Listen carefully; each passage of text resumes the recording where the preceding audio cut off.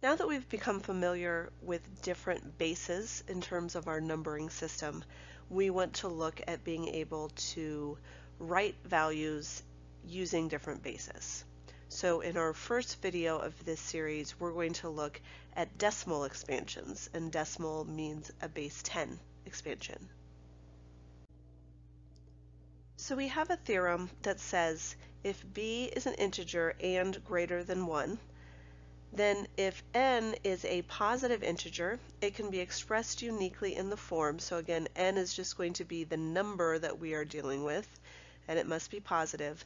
And we can write it in the form a sub k times b to the k plus a sub k minus 1 times b to the k minus 1, etc., etc., etc., all the way down until we get to the end. And essentially what all of this means is because I'm dealing with base 10 and b is my base, in this case if I'm looking at a decimal expansion, which is a base 10 expansion, I'm saying my first digit is times 10 to the 0, because that would give me 10 to the 0 would be 1, so 6 times 1.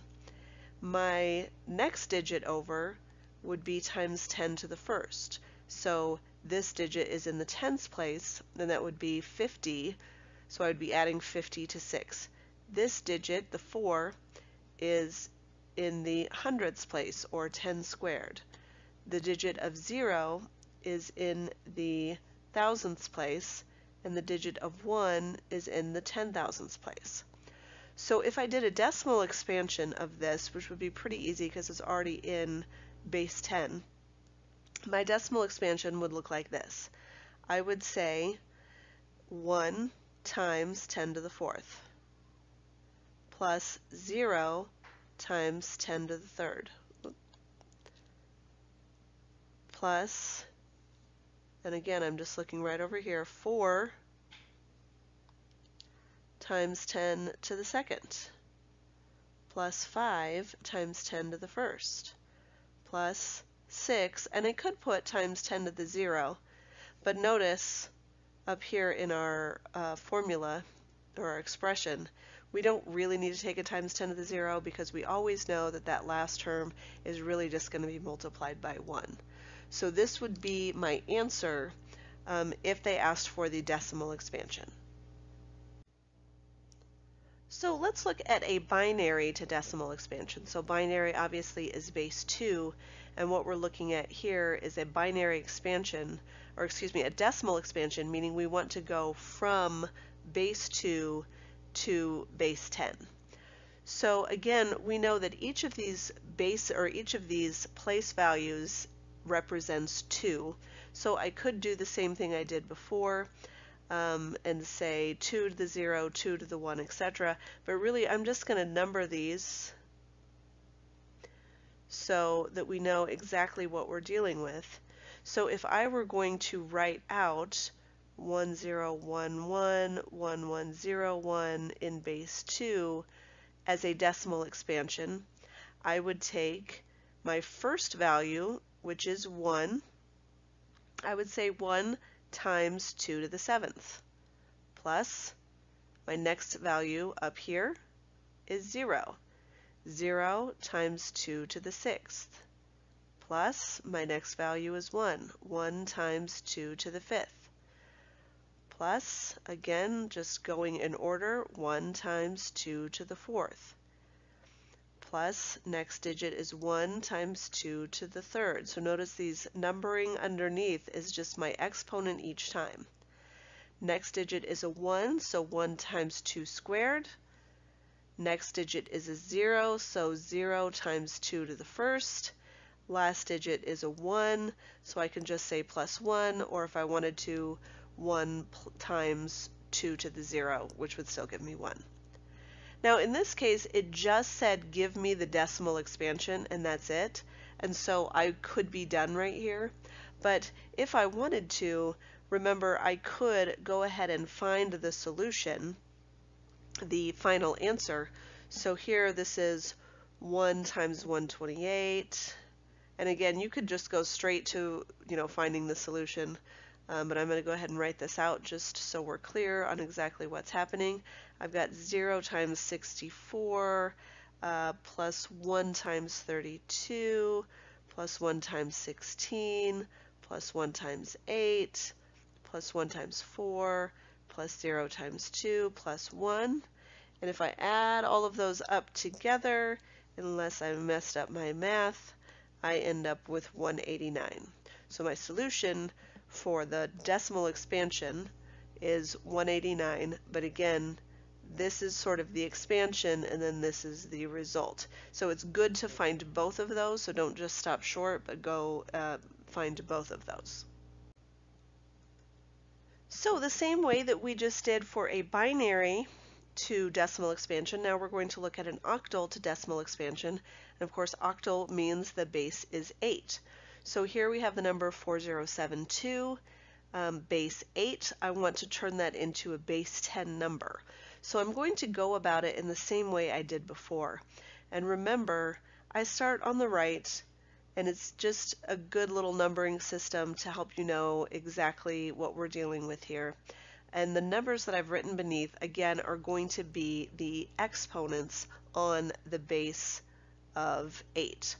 So if I'm writing 4072 base 8 into a decimal expansion, I'm going to say I have 4 times 8 to the third, because 4 is my first digit and 3 was that exponent, plus 0 times 8 squared, plus 7 times 8 to the first, plus 2, and again you could put times 8 to the 0, but we don't have to. So again, these are just my exponents, and then up here these are the numbers that I'm multiplying. So just as I did before, you can show that step in between if you want to show that this is 4 times 512 and 0 times 64 and 7 times 8 plus 2, or you could just go straight to this step, which is to find 2048 plus 0 plus 56 plus 2, and then my final answer, of course, would be 2106. And again, this is base 10, so it's okay to go ahead and put that base 10. Keep in mind when we're dealing with base 10 that it's not necessary, so it's just as acceptable to just write 2106 as we normally would. Now let's look at a hexadecimal expansion. Now hexadecimal, again, is something we haven't dealt with before, and this one gets a little bit tricky because we're dealing with 16. So hexadecimal means that we're dealing with a base of 16. And the problem with this is obviously when we're looking at one-digit numbers, we've got 0, 1, 2, 3, 4, 5, 6, 7, 8, 9, but when we get to 10, we don't have a one-digit number because if I wrote 10, that would be 2 digits. So that's where you can see I've written this row out for you, that 10 would be A, 11 would be B, 12 would be C, 13 would be D, 14 would be E, and 15 would be F. So these are the values that we're going to use for hexadecimal to decimal expansion. But the good news is it's really just exactly the same thing. So to find my solution, I'm going to just recopy this over here. And again, this is base 16. And just as I did before, I didn't leave myself a lot of room. I apologize, but this would be 0, 1, 2, 3, and 4. And so I would start with 2 times 16 to the fourth, because I'm using my first value and then the exponent. Plus, and now I can use A, but A is not A. A represents 10. So I'm going to say 10 times 16 to the third plus, and now I have e.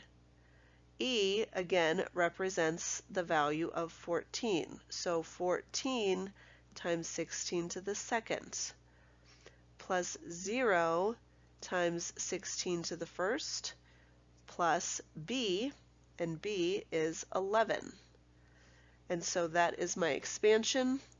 Again, I can use my calculator to calculate all of these separate values, and then at the end add them all up to find my final solution. Obviously I've done this ahead of time so I know all of the values, and when I add up all of these values I get 175,627. Again, keep in mind I could write that base 10 just to be clear that it's base 10, but it's not wrong if I don't put the base 10 because that's how we generally do things with base 10 numbers.